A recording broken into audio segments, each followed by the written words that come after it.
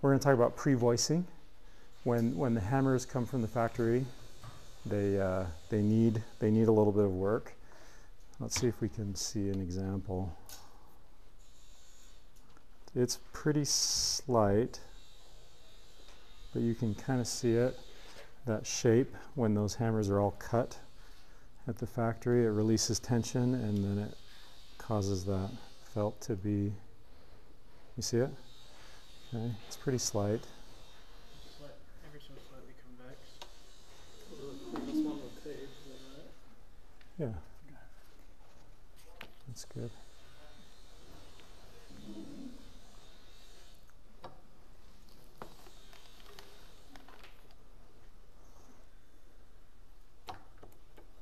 They also just need a little bit of voicing, just to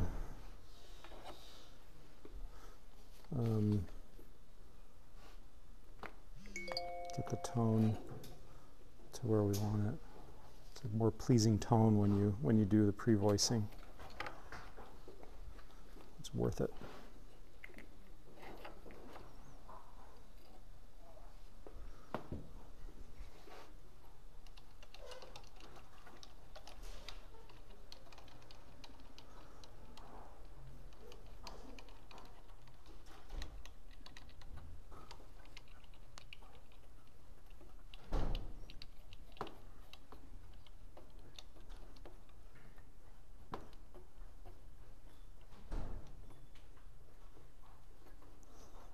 Okay, we got the hammers in there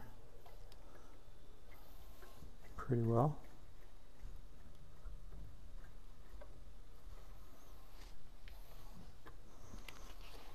Okay, so to remove that shape, go right over the top.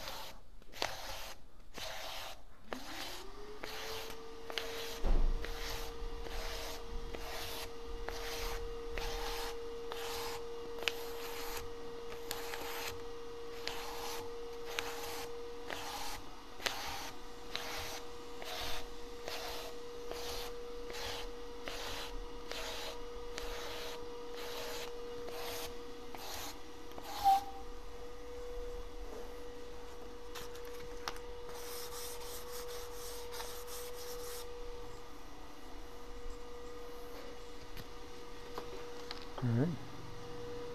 And then for the needling, we'll do four or five stitches.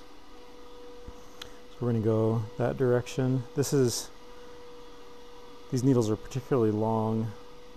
Do we have one that has the adjustable length, especially when we get up here to the top? So we're going to start here. We're going to avoid this triangle right there. From there to there. You can do very shallow needling later on when the piano is all, when the hammers are all installed in the piano. But for now, for this just kind of rough voicing, I'll start here.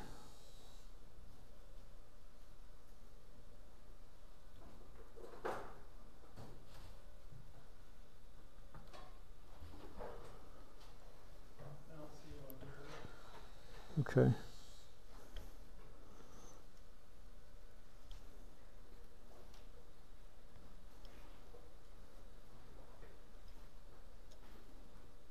How does that make the sound better? It can be harsh without this. So this is kind of, there's a few ways that you can needle or that you can voice.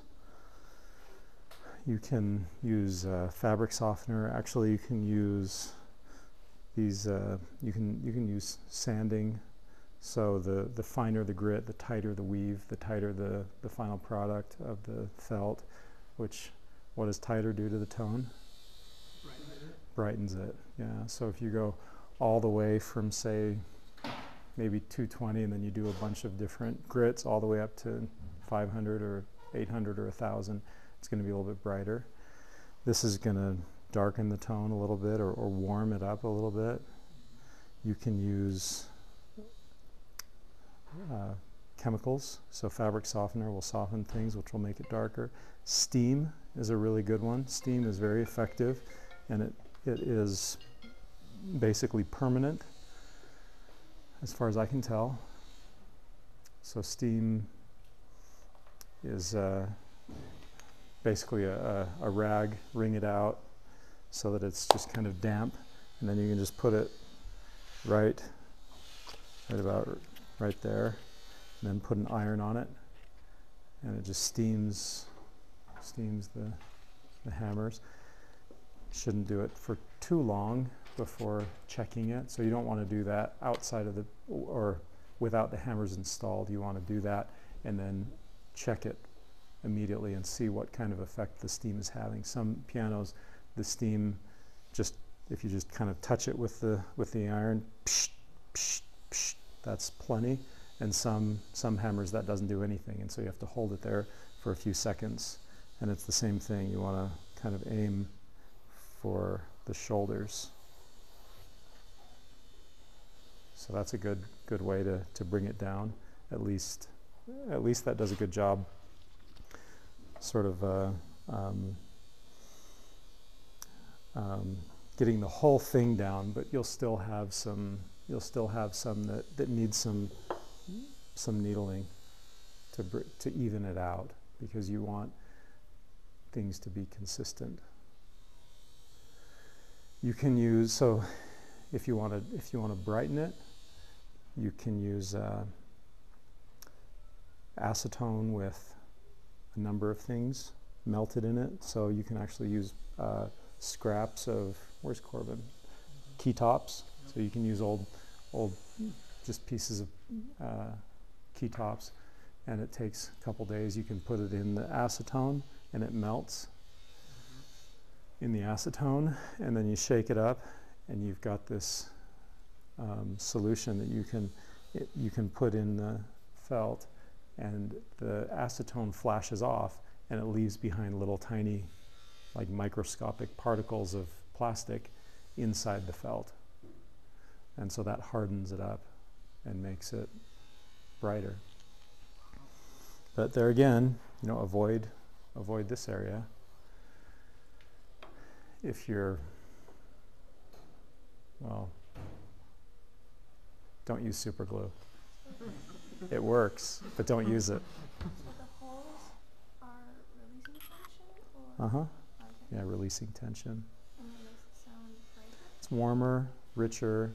So there's a number of things that we're looking for. We're looking for, it's called a bloom. We're looking for different, kind of a different sound. A good way to think of it is if you divide your how hard you hit the key into 10, it should kind of brighten up as you go through 1, 2, 3, 4, 5, 6, 7, 8, 9, 10, and it should brighten up as you go. So that's a good test. And if it doesn't brighten, then it's too soft. And if it's bright, too soft. Yeah, that's right. Exactly. That's exactly right. Okay. So that's pre-voicing, just really those two steps.